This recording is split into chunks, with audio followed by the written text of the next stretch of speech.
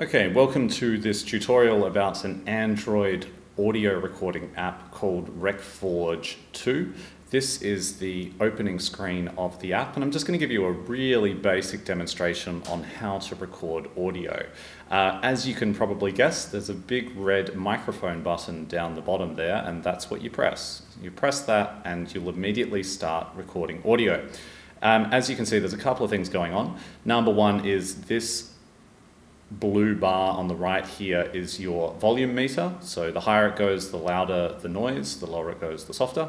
And over here is a waveform representation of what is being recorded. Now, the thing that you need to be aware of is that you don't want this volume meter to be peaking all the way up here. It means that you're recording too loud and the noise will be distorted.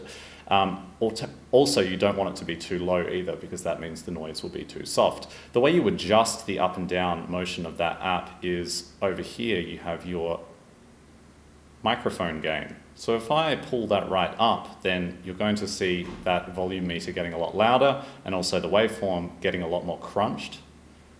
And I can move it down as well and everything will be softer, like this. In fact, it's barely picking up any noise whatsoever. I'll leave that in the middle because it seems to be about right at the moment. And once you've done your recording, then you just press stop and you can play it back by pressing play. You press that and you will immediately start recording audio. And you press that and there you go. Okay, to share the recording, what you need to do is in the top right hand corner you have these three buttons and it gives you all your options, and there's a button called share. And you can upload it to Google Drive, send it via email and Bluetooth, etc. And that's how you record audio and share it.